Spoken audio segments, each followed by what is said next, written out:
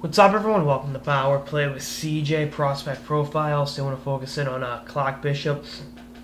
The Cape Breton Screming Eagles, a 2014 draft eligible forward who was ranked, I believe, 104th among North American skaters. Let me double check that. Go to the cheat sheet.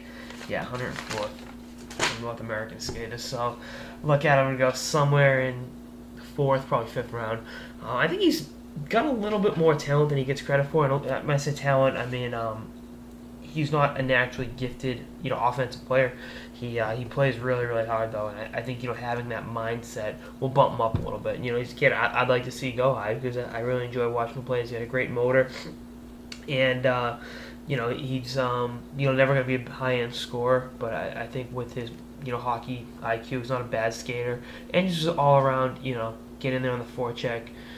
Back check, play hard defensively, stuff like that. That'll do him very well at the pro level. I mean, you look at the improvements he made this year. He improved in all statistical categories with Cape Breton, going from 22 points to 33 points, 58 games, and they 56 games this year.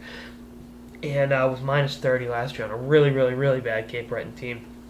This year was only minus 8, so there's improvement there. Cape Breton definitely improved. They made the playoffs. Weren't in the playoffs long, but they made it.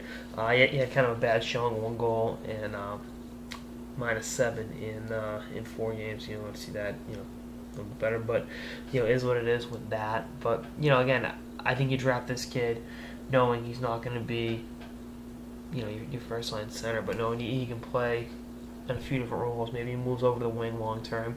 He's 6 feet, 185 pounds. Not a bad sized kid at all. Not the huge aircraft carrier type power forwards, but not Nathan Gerby either.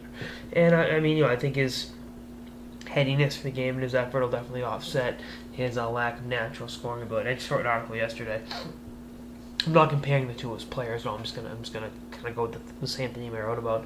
I wrote about Dustin Brown not having the same offensive prowess as Marion Gabbert, guys like Obi talked about, being able to deliver a lot of high end. I'm not gonna say high end offense. He's a perennial 25 goal guy.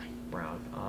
That's what he is. I know he had a bad year this year, but just from going to the net, and going to those high traffic areas, playing hard, and being one of the best hitters, most consistent hitters in the NHL. I think Bishop, is kind of like that. Not as a player. I'm not comparing the two. I've gotten away from making comparisons because I just think it's a lazy man's way out. But I think in terms of using his wherewithal and wanting it more, proverbially, I guess, it has led to him getting more chances than if he was, one of those guys that can skate through 4 guys and score, and I think having a guy like that on your team is a definite, he has a role to play. He understands that, and I think next year he'll break out. He'll probably be around a point a game next season, have some definite improvement, and I think he's going to be a guy you hear from, going forward. I think he's definitely going to be a sleeper pick. Got to watch.